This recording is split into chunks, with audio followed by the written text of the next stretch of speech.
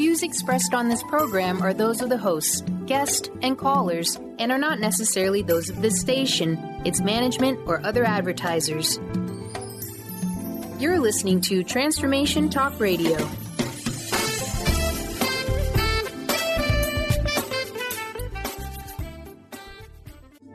The following audio is via a Skype call.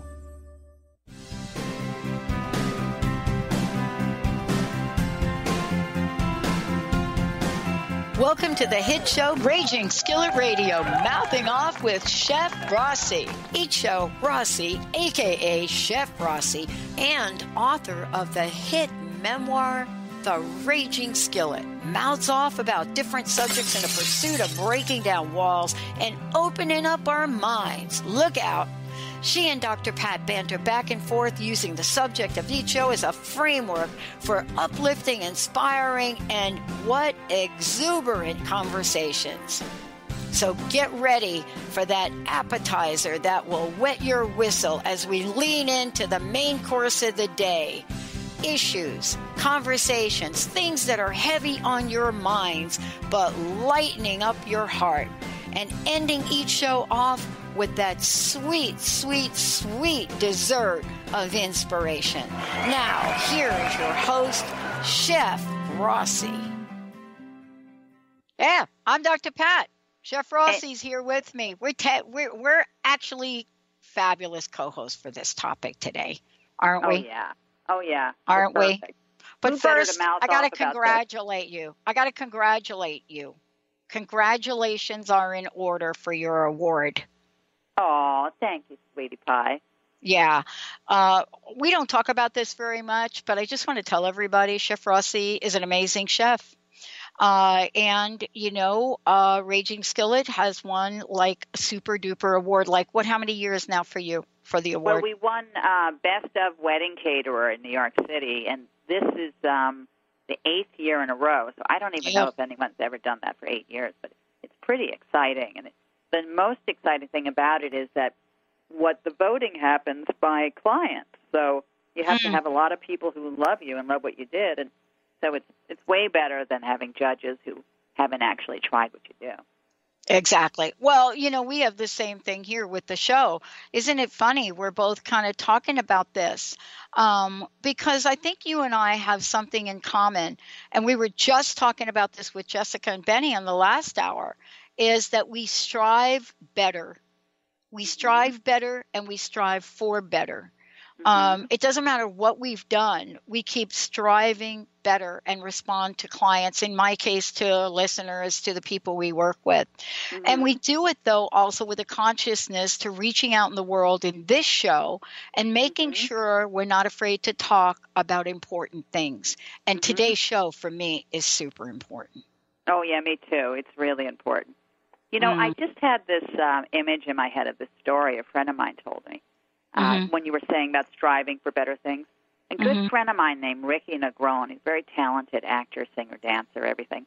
He had a part for 2 years in The Heights. That was the first play that, how do you say his name? The one who did Hamilton. Oh, my God, I'm having a brain fart. Anyway, but he had his first play was In the Heights, and Ricky got a part on it for 2 years, and it was a great part. But I said to him, how do you do the same thing, 8 shows a week, and, bring enthusiasm to it? Lin-Manuel Miranda was one I was trying to think of. And he said, well, every day he gets on stage and he thought, I'll just do a little more, a little better, a little stronger, a little deeper, a little different. And he said he challenged himself 8 shows a week for 2 years by constantly just striving for that little bit of improvement every time he got on stage. And I guess if you can jazz yourself like that, I've been catering for 27 years. Sometimes it's really hard to, pull your A game, But if every time you go to work, you just try to be just a little bit better, if it's at all possible, you'll just keep challenging yourself.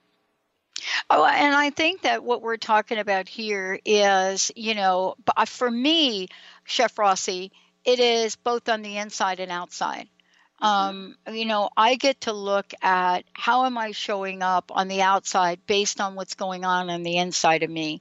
Mm-hmm. And, Absolutely. there's part of it, like we're talking today about me, never.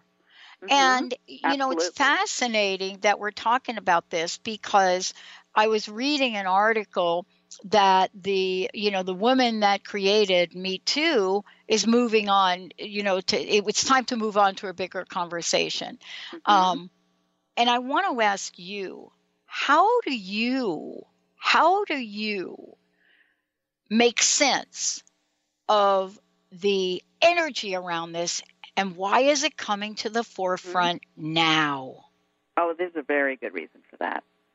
Look, this would not have exploded the way it did if this whole thing had happened a year ago, or, I would say a little, let's just say before Election Day or before the campaign, a little more than a year ago. Because, we women were like, okay, well, maybe we suffered, but now we're going to have our first female president, and now the tide is changing. And what we learned during the campaign was that the man whose name I won't repeat, said such terrible, terrible things about women when those Access Hollywood tapes came out. Mm-hmm. And so we assumed he could never, ever, ever win the election because this country could not possibly elect someone who so much believed in the disrespect and sexual harassment of women and had been busted pretty much saying that they could be grabbed by their private parts whether they liked it or not, pretty much. A long history of vulgarity and disrespect of women. So we just assumed that the country could never elect him. But then as the campaign is going on, what did we learn? We learned that there was a lot more sexism than we thought still was happening. Thought it had gotten better, and it really had not gotten better. And we learned that this country, not the popular vote, of course, 3 million more people voted for her, but this country still elected this man who had said so many disgusting, horrible things about women. And so there's a humiliation and an anger, and for every woman who's been sexually harassed, who's been raped, who's been molested, who's been really disrespected sexually and put down by men, to have this guy become the president was like a slap in the face. And so it's a fire that's been brewing, and certainly it came out during the Women's March, but really in particular brewing. So when everything came out about Harvey Weinstein, that was it just erupted.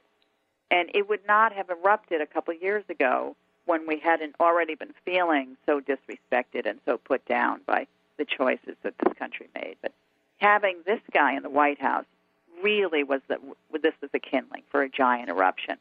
And so a lot of people are like, well, why so many things now? And I'm like, because this has been happening all along for so long. But only now is the moment ripe for people to listen because they're just fed up enough.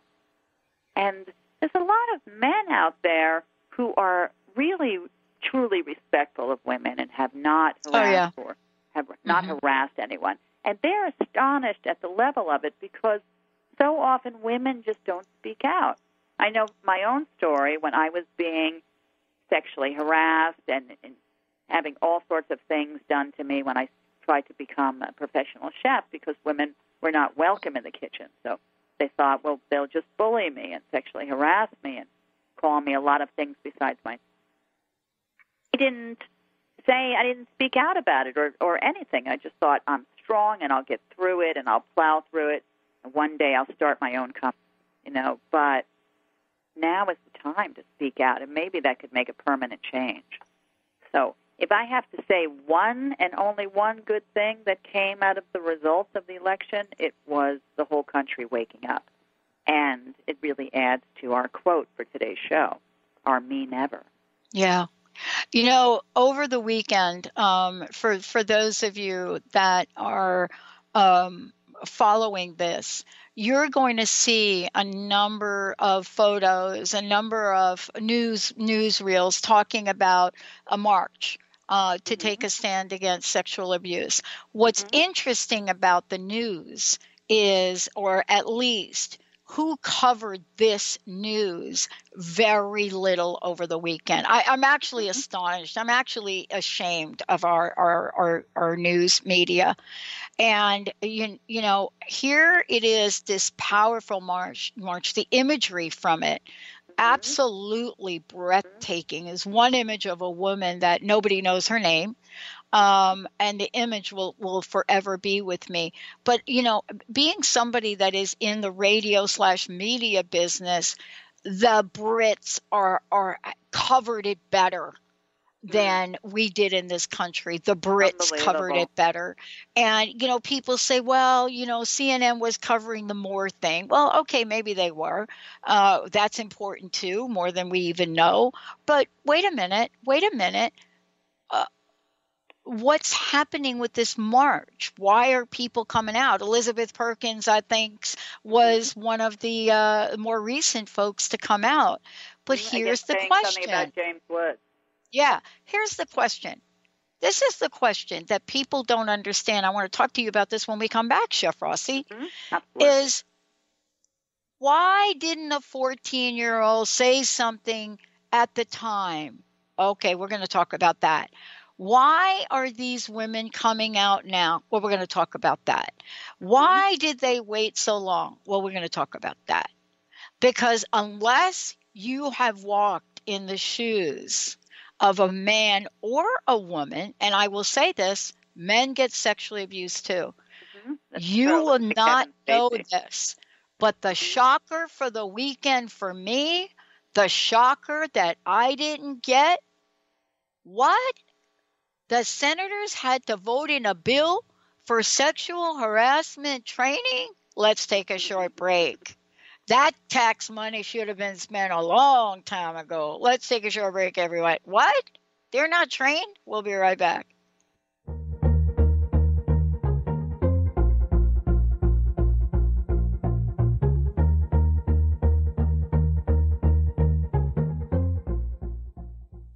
Tune in to Lucid Planet Radio with Dr. Kelly Neff. This hit show will illuminate your senses and empower you beyond your daily stressors and hardships. Renowned psychologist and author Dr. Kelly will captivate you with far-reaching topics and amazing guests as you wake to the greatest version of yourself. Learn to tap into your intuitions, think critically about our world, heal emotional and psychological wounds, and follow your passions to live your dreams. The Lucid Planet. Welcome home. Visit lucidplanetradio.com for more information. What is a brilliant culture, and how do we create them? Why are they important?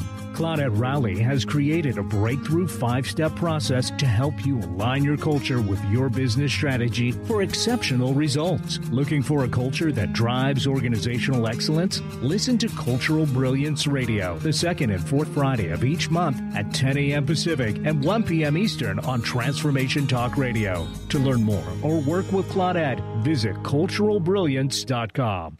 Are you looking for the perfect setting for your next workshop or retreat? At Spirit Fire Meditative Retreat Center, cultivating consciousness is what we do best. Our guests count on us to create an atmosphere that supports serenity and well-being. We lead from the heart and create space for the mind. Freshly prepared meals designed with local and organic ingredients, 95 acres of beautiful woods and pastures, and a facility built with green in mind. This is what you'll find at Spirit Fire. For more information, visit spiritfireretreatcenter.com. Do you ever feel as if you're working twice as hard but only getting half as far? Are you trying to connect with your path in life and finding it elusive? Mainstream Metaphysics Radio is a weekly call-in show where we harness our connection with the universe and use what is in our power to affect change for optimal success and happiness. This hit show bridges the divide between what is and what we do not know. Eve, named one of the country's top psychics, also known as the MBA Psychic, invites you on this journey for this live call-in show with readings, featured guests, leaders, and visionaries in both business and spiritual callings. So join Eve Thursdays at 10 a.m. Pacific, 1 p.m. Eastern on TransformationTalkRadio.com as she takes metaphysics mainstream. For more information about Eve, visit EliteTarot.com. That's EliteTarot.com. Best-selling author, spiritual life, and business coach Joe Nunziata brings his higher energy and no-nonsense style to people who are ready to make powerful changes now. Wake up, step up, power up with a shot of Joe. Join Joe the second and fourth Wednesdays at 3 p.m. Pacific, 6 p.m. Eastern for 30 minutes of high energy, no nonsense, and powerful tools to make powerful changes. Visit joenuns.com. That's JOENUNZ.com.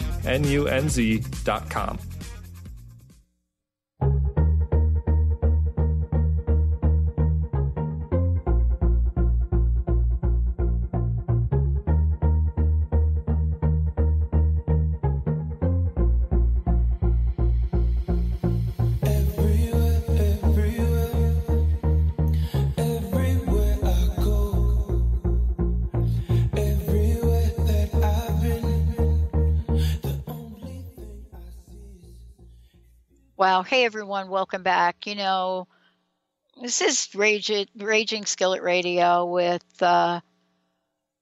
amazing woman, Chef Rossi. Yeah, this is our Mouthing Off with Chef Rossi. I'm Dr. Pat. I'm really honored. First of all, I have to say this about Chef Rossi. You know, this is a show Chef Rossi could do all by herself. And I need to say, I'm really honored, you know, that you've asked me to play in this arena with you. It is very different than any radio show I do. You and I show up as co-hosts in this. We talk about things that are important in the world. And I really am honored, Chef Rossi, that you have asked me to join you on this journey. Oh, absolutely, Mama. I love doing the show without you. I would not have nearly as much fun without you. Because first of all, you're a powerful woman, and you're deep, and you're kind, and you're smart, and like I get a whole hour to hang out with you from across the country. So what could be better than that, you know? You know, I want to give people an update. First of all, Raging Skillet, you know, let's talk about the book. There's a book, and then there's a play. And, you know, before we jump back into this, can you give us an update on the book? And, again, people can buy the book as well. The play, and let's talk about what you're doing in that area to bring the message forward. Well, the book, The Raging Skillet, was published by the Feminist Press, and you can buy it from the Feminist Press, which is like feministpress.org. And you can easily get it at Amazon. And your local bookstore, if they don't have it, will order it for you. I know Barnes & Noble will order it for you, but it's nice to support the mom-and-pop local bookstore, too. We love them and we need them. The play was adapted by Jacques Lamar. I met him on the book tour, and he adapted my book for the stage, and we just had 5 crazy sold-out standing ovation smash hit weeks in Hartford, Connecticut at Theater Works. It was insane. I mean, everyone who saw it said they'd never seen anything like it. I just had dinner with the actress who played me. There's a good reason to go to therapy right there. Like, I got to go see a play with someone who's playing me. It was crazy. And she said that she'd never seen anything like it. Like, the audience was dancing and going nuts, and the same show that they're screaming and clapping and dancing, they're also crying. I mean, it was really amazing.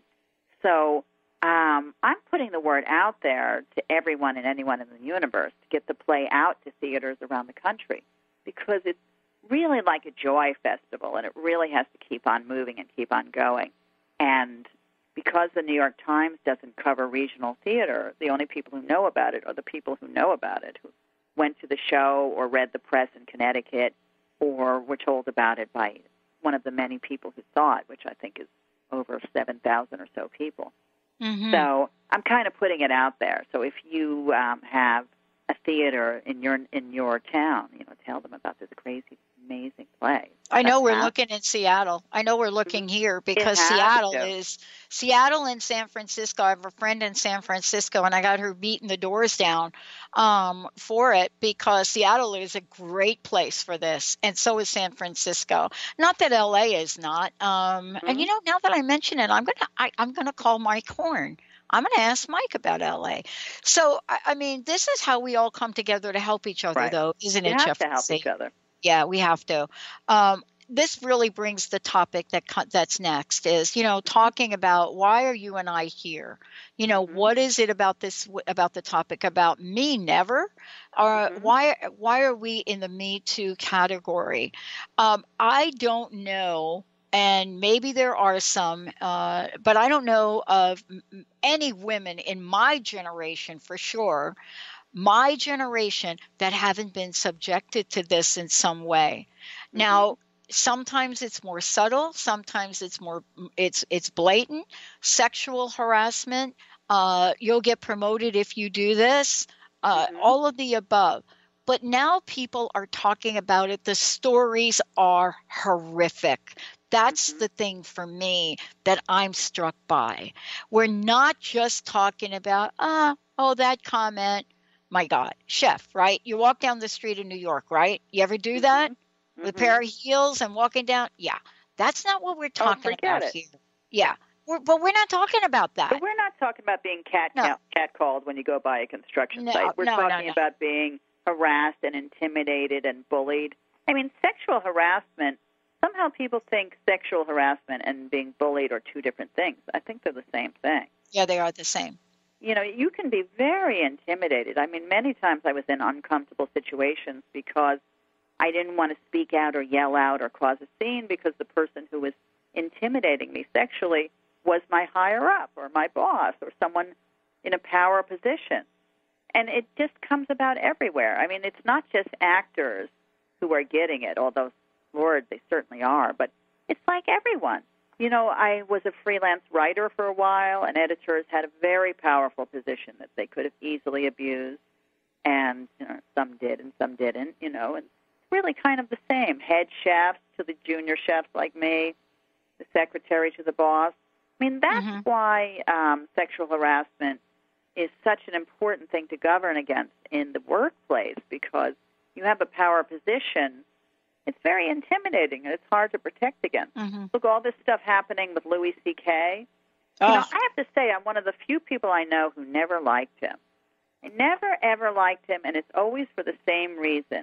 He's very funny, and he gets away with a lot, but underneath it all, I always have the feeling that there's something kind of mean-spirited about him. And I guess I'm not drawn to mean-spirited comedians, although the world loves them, Lord knows. But now it's come out that he's been really intimidating and harassing so many women by wanting to masturbate in front of them. So I'm here to say, if there's any men listening to this show, that if we wanted you to masturbate in front of us, we would ask.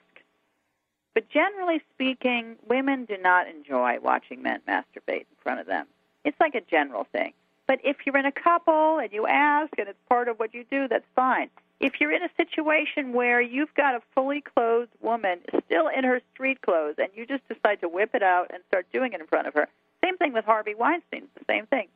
That is abuse, and it's something in the category of, I don't know if I'm going to say rape, but I'll say mental rape. Like, Lord, your eyes are never the same after you see something that you don't want to see like that. Well, I mean, think about it. If you can get fired for what's the article say? And let me read the article title for those of you out there. If you're going to send me an email about it, was firing the woman who flipped off the president too harsh? If we even have to ask that question, and yet we're questioning about whether or not to expose ourselves, there's something wrong. There's an article that okay. I have a background in HR. I just want to say I don't belong to any HR organizations, and this is why. I'm looking at the Society for Human Resource Management, SHRM, SHRM. Finally, November 13th, an article, Workplace Sexual Harassment, Me Too or Not Us. Where does your company come down on preventing and addressing sexual harassment? Hello, SHRM. Why don't you create a board so that employees can come to you and come outside their organization when things like this going on? But, here's what I love about what they say. You ready? Sexual harassment cuts across all professional industries as validated by the recent Me Too campaign. What? SHRM, you had to wait for the recent campaign? What? Because the recent campaign is forcing you. You're the people we go to for HR stuff. This is what I'm talking about. Everybody's afraid. Everybody's afraid to talk about it. I got to say. By the way, that woman who got fired for giving the finger to the president, if that's a fireable offense, her giving the finger to the president, that he should be fired for having given the finger to women, in his entire public life. I mean, calling them fat, calling them ugly, saying he can grab them, like all of the disgusting, derogatory, disrespectful things he's done and said to women in his entire life, which has been documented, well documented. Mm-hmm. If someone's going to be fired for giving him the finger, he should be fired for giving the finger to all of the women in this country. But let's tie this back to the original questions we had. Mm-hmm. Sure. And they were this. Why would women wait 10, 20, 30, 40, 50 years? Why? Well, here's why. If you can get fired for flipping off the president, how safe do you feel it might be to actually accuse somebody of something much more formally abusive and bullying? Now, I'm not saying I agree with flipping off anybody, because personally that's not anything I do. I don't do it in my life now. Not that I haven't done it, like as a street kid, but it's not in my nature to do it.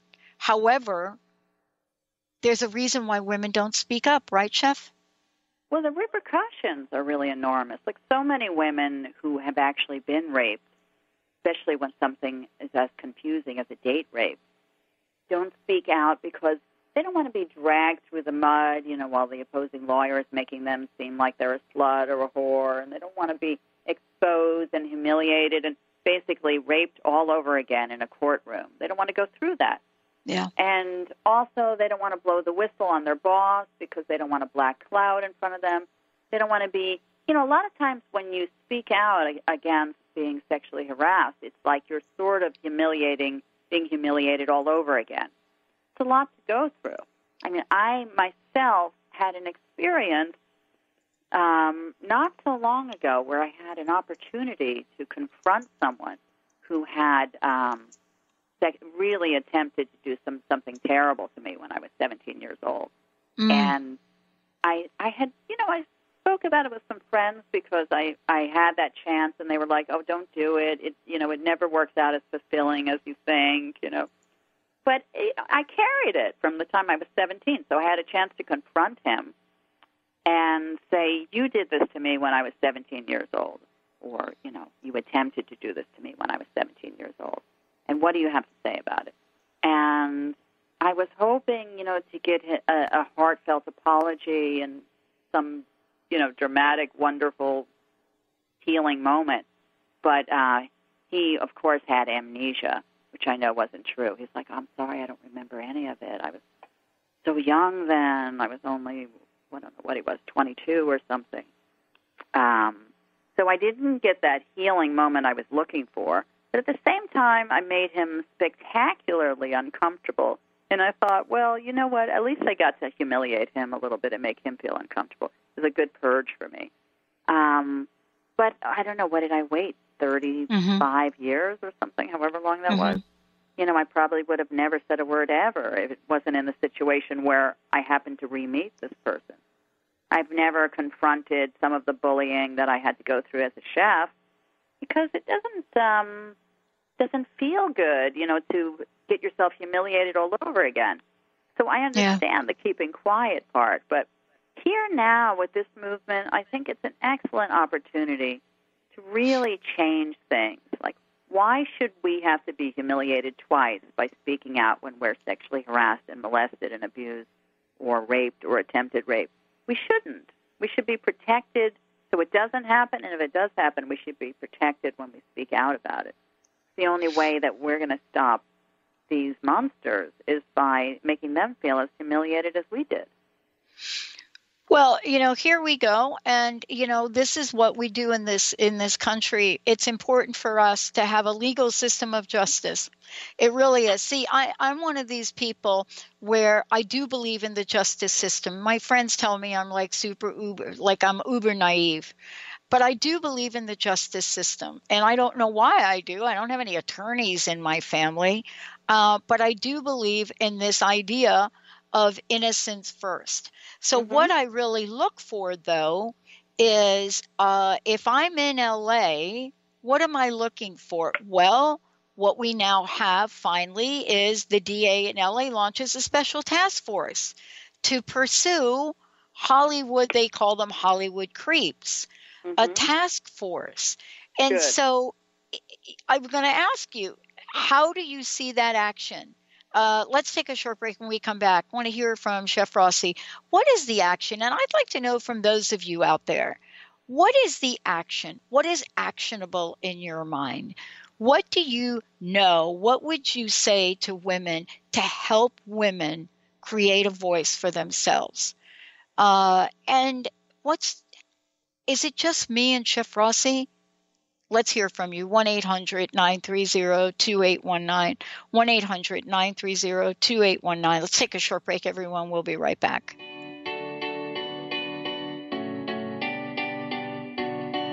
There was a time I used to look into my father's eyes. In a happy home, I was a king, I had a golden throne.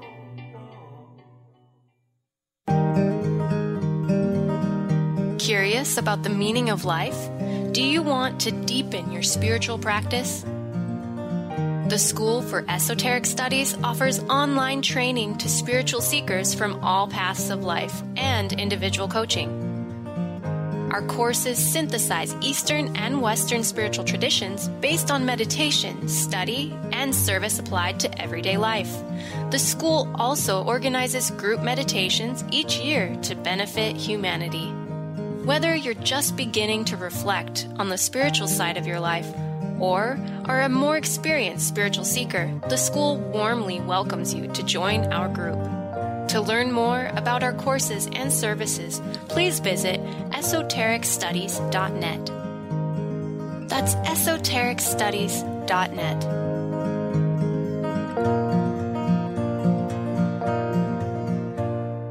On the cutting edge of the new mainstream, Christine Upchurch is passionate about bringing together science, psychology, and spirituality in a way that can be applied to our everyday lives for true transformation. The Christine Upchurch Show, stellar conversations to illuminate your journey, engages some of the most outstanding visionaries on the planet in lively dialogue to inspire you to become that bright light you're meant to be. Join Christine every Friday at 11 a.m. Pacific Time on KKNW, AM 1150, and Transformation Talk Radio. Tune in to The Jen Royster Show, intuitive guidance to inspire your life, each Thursday at 8 a.m. Pacific and 11 a.m. Eastern on TransformationTalkRadio.com. This amazing show is an inspirational hour that will take you on an epic metaphysical journey to discover the spiritual approach to life's greatest challenges. Dr. Jen is an internationally known intuitive counselor, spiritual teacher, and energy healer. Call in for intuitive readings and visit jenroyster.com for more information. A word of caution: if you prefer the status quo and you are not interested in improving every aspect of your life, this book will trigger the shift out of you. The Truth is Funny, Shift Happens is available now. Author Colette Steffen brings the powerful knowledge and life-changing energy and empowerment from the radio airwaves to the pages of her new book. To get your copy in paperback or ebook, visit thetruthisfunny.com today. Amber Teal, founder of The Healthy Edge, is bringing you the hit show Healthy Edge Radio, living with power, passion, and purpose. Amber provides the support and tools necessary for you to finally release the weight and emotions that are hidden beneath the weight. Tune in each month on Transformation Talk Radio. For more information on how you can take the next step with Amber, visit getthehealthyedge.com.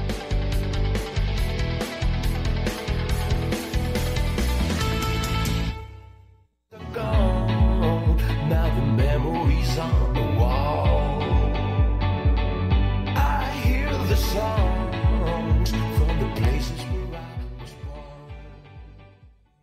Hey, everybody. Welcome back. This is Raging Skillet Radio, mouthing off with Chef Rossi and me, Dr. Pat. Today, the title of the show, what we're talking about is Me? Never.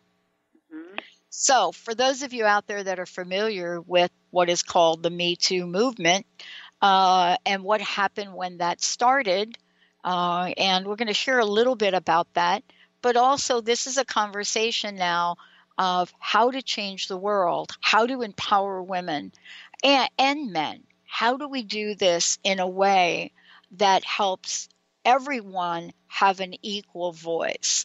But Chef, before we go ahead, Chef Rossi, please, website, how can people find out more about you? And for those of you that want some catering, you can find out about that too. Well, you can always find me at the RagingSkillet.com website. And there's information about the book tour. There'll always be current things happening. Information about the play, information about Raging Skillet Radio, about all the awards the Raging Skillet Catering Company's won. You know, there's always like stuff. And you can also email me through the RagingSkillet.com website. And it's fun to kind of check it all out, look at the photos and menus and press. It's fun. It's a fun site. So, here we go. I'm Dr. Pat. For more about me, go to the Dr. Pat Show or Transformation Talk Radio. Listen, I was reading an article, and the article was the next step for hashtag MeToo creator isn't a hashtag. So the article was part of CNN, a CNN post. And it says, now that it's clear that sexual violence is a problem. This is funny. This is CNN. I cannot believe this, that they say this. Now, like it wasn't clear, like when? Right. When wasn't it clear? Breaking news. Oh, my God. Now that it's clear that sexual violence is a problem. Oh, my God, I'm getting annoyed about this. I can't let that happen. The creator of hashtag MeToo would like the conversation to change. The names of the perpetrators don't matter anymore. Activist and writer Tarana Burke said, it's time to focus on the systems that allow sexual violence to flourish. Hence, sexual harassment training for the senators. I don't know. Do the Congress get that too? No, it's just the Senate, right? I don't know. I don't know. I'll have to have Benny look that up because we'll have to look that up. I thought everybody was supposed to get it, but that's just me and my little world. The article goes on to say, Chef Rossi, there will always be a new person, she said. I want to keep the conversation, but it needs to progress. Do you agree with that? I do agree with it. Well, it's interesting that we would never know about her if Elisa Milano hadn't spoken up. Because I think Tarana, how do you say her name? Tarana Burke, right? Yeah, Tarana Burke. She was doing something on Twitter, and then Elisa Milano picked it up. And once she picked it up about the Me Too movement, then it just kind of went to a new stratosphere. So there's something a little sad about the fact that you need a celebrity to make something, valid, even though Tarana Burke had been working on this since 1997. The story I got was that a 13-year-old girl who had been sexually abused was telling her story, and it just kind of led her to start the Me Too campaign. But now I think she's got the celebrity backing now, so she'll go to another stratosphere and really kind of push it. And she's right. It's one thing like the calling out the abusers is a good thing, but the more important thing is starting the movement and protecting women from it happening any further. Like all of these women have already been heard, and it's probably a good thing to call out their abusers and stop them in their tracks and show the world what happens to abusers, like Harvey Weinstein. What happened to him is a really terrifying, scary thing to all of the other abusers in Hollywood. They're like seeing his career ending and seeing Kevin Spacey's career ending, and it's making them kind of think twice, more so than almost anything else would do. But now it's like we have all these young women out there who maybe haven't yet been molested or abused or harassed. The more important thing is to prevent that from happening in the first place. And this is a wave, a powerful wave of kind of sweeping the country, waking up innocent men to what's happening to women and empowering women to speak out. And I'm hoping that wave will keep rolling and rolling and rolling towards laws, like you said, Department of Justice laws and things like that, but also just towards changing the mindset of people. I mean, there's a lot of men out there that, for whatever reason, they got the message that no sort of means maybe, not no means no. And no means no. I mean, come on. If you say no and it's still happening, that's rape. That's all there is to it. Yeah, and for those of you that have just texted me, yes, this is a CNN, by the way. It was a CNN, not town hall, tipping point town hall that was held on sexual harassment, and I think it was last week. So if you want to find out and hear the discussions here, you can go to CNN and figure that out. But, okay, Anita Hill, right? Mm-hmm. Right. Everybody know who she is? Right. No, a lot of young people don't. Just want to say they don't. That's kind of sad. Yep, they don't. Here's what she says. Until we can believe all women, every woman's voice has value, none of us really will be seen as equal. Boy, that is a mouthful. She's so right. Mm-hmm. And poor Anita Hill, I mean, what she went through trying to speak the truth, I mean, it was like she was doubly humiliated. It's just what I was saying before. You try to speak out, and then, I mean, she went through probably worse hell after she spoke out than about the reason she spoke out. The article goes on to say this, and this is important in the empowerment conversation, Chef Rossi. It goes on to say what men can do. Now, I don't know about you, Chef, but every man I've ever talked with, I've ever coached, I've ever worked with, not a single one of them, every one of them, especially those that have daughters, when you talk to them about this issue, and of course, let's clear the plate, not the ones that are predators themselves, but when you talk to them about this issue, you can see the fire in their eyes. You can see it. So this is not something that is oblivious to men, but more importantly, we need men to help and participate. I think that what Burke said about this was men hold the cards when it comes to interrupting rape culture. Mm-hmm. And I think that's part of the conversation today, isn't it?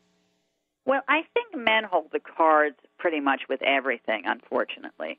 They make more money, they have more power, they have more celebrity. They have a whole different set of rules than women do. But what's happening now, I think, is that women are changing the rules. And we're kind of saying, yes, you may hold the power, but if you break the rules and you treat us the way you've been treating us, we're going to take that power away. And I think there's nothing more frightening to a man than having his power taken away. No one likes that. You know, I want to ask you, let's talk about what empowerment means to women and why it's important, an important conversation. People say, the empowerment word, overused. I don't know. I don't think it's used enough. But rather than use the word, empower women is an action, isn't it? Can you talk about what that means to you? Well, it's interesting that you're saying that, because I just had an experience recently, and this is a sneaky little thing where very, very often, I always have a little story, right, where very often the bad things and the moments that women lose their power are very often done to women by other women. It's a sneaky little thing, too. It doesn't necessarily go with the Me Too movement, but I'm just saying. So I had an experience recently where I had a business meeting, and even though nothing bad had happened necessarily in the business meeting, I felt after the meeting very humiliated, and I couldn't understand why I felt humiliated. And I took notice because, I'm a tough chick, so I'm very, very rarely humiliated. Usually the people who try, wind up pretty bruised. But I felt humiliated, and I talked to my girlfriend about it, Lydia. She's a very smart chick, if you ever have a chance. I'll get her on the show one day. Beautiful. Anyway, she said, was there a moment during that meeting when you gave your power away? And it was really a profound statement, but I had to really sit with it. I had to really think about it. And, in fact, there was several moments in that meeting where I gave my power away, and it left me feeling humiliated. And I think with the Me Too movement, a lot of this is about women having had our power taken from us and also having given our power away. And there's nothing more humiliating, and there's nothing more vulnerable creating humiliating. That's a word, vulnerable creating. I love that. Back to that. It's kind of fun. Anyway, then having your power taken from you or having it taken from you even as you gave it away. So I think that in this movement, it's not enough to speak out. Speaking out is great. I'm not saying that's not a good thing. But we have to reclaim our power. We have to keep our power. I mean, we're in a game where we're not the ones holding the cards. Like you said, the men are holding the cards. And we cannot give our power away. So something that would happen would be we have to teach our young girls and our women to protect themselves, teach them to speak out, teach them to hold their power. And really, this is what you have. This is your weapon. We may not be as physically strong as men, but we have got mouths that can be 100 times louder when we use them. And that's a powerful weapon. This article goes on to say, what can men do? Now, this is men and women. When I worked for the telephone company, I worked in the facilities management organization back in the day when women didn't work in this organization, and clearly women in management didn't exist. I was the only woman at the time of divestiture for AT&T, and I was part of a team that ultimately was one of 7 people to work and start the divested telephone companies. But here's the scenario. I was put in the job. My director at the time didn't hire me. So I was put there by a very progressive, forward man, Bob Davis. And here's the deal. Every staff meeting, my director, a different Bob, would start the meeting with a dirty joke. Now, here's what I want to say. It isn't always about the physical nature of sexual violence and sexual acts. Starting a meeting with a dirty joke is not what we should be doing. No. Right? And then you're basically saying that you have no respect for the women, or in your case, the woman in that meeting. And, it's humiliating. And all the men, of course, will laugh, and then the woman's left feeling uncomfortable. It's horrible. Starting a meeting with a dirty joke has some sort of similarity to what Louis C.K. did. It's like you're sort of being masturbated on. I mean, it's horrible. Well, and the question then comes up, and I want to kind of get back to this, is why haven't we showed up? Why haven't we talked about this? Why haven't we come forward? Why is it now a 14-year-old girl is coming forward? People ask the question, why now? And I want to get back to something you said. What you said earlier, paraphrasing, was we thought it was going to be handled with an election result that we thought was going to happen. Having a woman in office, we thought, and especially this particular woman, and we know what Hillary Clinton thinks about sexual violence and sexual harassment. So we thought that not only would it get handled, but we'd make new ground. When that didn't happen, we had to stand up, all of us, both men and women. We had to explore and decide what our values were. And then we had to decide what we were going to do about it. And isn't it interesting how the universe works to awaken, 8 billion people? Right. It's interesting. Yeah. Couldn't have happened any other way. It's interesting that if Hillary had won, which, like I said, she did win, but if she had become president, I think she would have been an amazing president and done some amazing things. But in a lot of ways, the country being so outraged and horrified that she didn't win led to the Women's March, led to the Me Too March, led to the Me Too movement. And sometimes really, really, really terrible things have to happen in order for really good things to happen. I think about how incredibly uptight the 1950s were with the MacArthur witch hunts and everyone having their lives ruined over this communism crap and everything being so uptight and uber conservative and really horrible in a lot of ways. And that led to the explosion of the 1960s, where people were like, basically, no, we're not going to take it. we're not going to go to Vietnam. We don't believe in that war. We're not going to oppress people who are African American. We're not going to oppress people who are gay. We are not with this. And the 60s, of course, changed the world. So now we have this era happening that feels frighteningly similar to The Handmaid's Tale. I don't know if you've seen it yet. It's really, I saw the original movie, and it was pure science fiction in the 80s. But now, not so science fiction. Women being told they can't work and they can't have bank accounts in their name. I mean, there's a lot of people in this country that would like that very much. So now we have this frightening era, but it is ushering in something, again, like a 1960s kind of revolution where we have to go back and explode all over again. And I think that's clearly happening and clearly needs to happen. Because for a country to not, like, why is Roy Moore, like, why are we even looking at this guy's face anymore? Like, he believes in having sex with 14-year-olds. Like, when Jerry Lee Lewis did this, people were throwing baby carriages on the stage with him. It ruined his career. Like, why is Roy Moore, why does he even have a career? He should be in jail. And people are like, oh, you don't understand, that's how we do it in Alabama.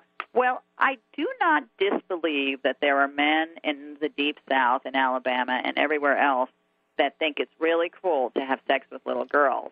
But I also believe that those men should be in jail, and then they get to find out what happens to sexual predators and the rapers of little girls in jail. They can have a really good time being raped themselves. So personally, I think that's where Roy Moore should be. Well, I think, for me, my family's from the South, and I shared this with you. My stepmom had her first child at 12 and her second one at 13. Her husband was Garland. And so for me, what I want to say is in different parts of our country, different things go on. But the South seems to take, I believe, an unfair portion of this kind of stuff, only because it gets talked about. What I want to just be really clear about, this is a universal violation. Mm-hmm. This is Alabama, Albuquerque, this is New York, this is Newfoundland. This is something that is happening to women all over the world. Mm-hmm. The difference is it's not supposed to happen here. No, I know. Look, it's clearly happening around the world. And I admit, as a New Yorker, there's a lot of us going, well, that's how it is in Alabama. They're all sitting on their porch with their couch on their porch and their moonshine and having sex with little girls, and we all saw Bastard out of Carolina, and we think the South is all about that. But it's not true. It's a universal thing. I had an art event I was at where we had different speakers, and really was on the subject of women's rights. And one of the speakers had done work in third world countries. And she said that her greatest challenge was that she was working, and I forget which country, it was like, is on the African continent, that I do know. Anyway, her greatest work was having the word rape introduced into their language. They did not have that word in their language. There was nothing in their language that said it was wrong to have sex with a woman against her will. And she was out there trying to stop a terrible thing called breast ironing, which was that mothers would flatten the daughter's breasts so that they would continue to look like little girls so that they wouldn't be raped, because once they had breasts, they would be raped. Yeah. I mean, it's a horrible thing worldwide. But somehow we think in America like we're better than that. We're smarter and we're civilized and we've got all of this stuff going on, and look how great we are. Like, as my friend Kim used to say, smell us. We're like all that in a bag of chips, right? But no, we still have someone running for public office who believes it's okay for him to have sex with 14-year-old little girls. We still have someone in the White House that thinks it's okay to grab women by their crotch, whether they want it or not. We have not come a long way, baby. I just heard that Virginia Slims commercial in my head. We definitely have not. We came a long way because we came very close to having our first female president, but we've got a long way to go. And it starts with women staying, keeping their power, speaking out, standing up, And the other thing is that we have to stick up for each other. Like, women very often are not helping other women. So we've got to stick up for each other and help each other. And then it takes men listening, too. Yeah. Here's what I want to say, and let's first thank everybody for tuning us in and turning us on. This hour goes so quickly, Chef Rossi. I know. It really does. One of the things that it's important to acknowledge that we're starting to hear from a lot of men about the behavior of this man and a 14-year-old. And I want to acknowledge that, because the progress we make is directly proportionate to the amount of both men and women come forward and speak out. You're right. Yep. Chef, thank you for today. Really quickly, personal message, what would you like to leave us with? Well, I'd like to say I guess it's easy to jump on the let's just bash all the men who've abused us thing. And I'm not saying not to do that, because if you've abused a woman, you deserve to be bashed. But I think the greater thing to do is to stick together and help each other and be strong and be proud and never, ever, ever give up our power. Yeah. For me, please don't ever lose your voice. Please know that today, in today's world, there's someone that will hear you and see you. Thank you, Chef Rossi. Thank you very much for today. Thank you. Oh, thank you, Dr. Pat. It was a great show. You've been listening to Raging Skillet Radio, Mouthing Off with Chef Rossi. Tune in on Transformation Talk Radio, and if you have missed any part of this, check it out at theragingskillet.com or transformationtalkradio.com. Say hi to Chef Rossi, let her know what's on your mind, and we will bring it to the next show. Visit theragingskillet.com, and don't forget to get your own copy of the hit memoir, The Raging Skillet by Chef Rossi. See you next time.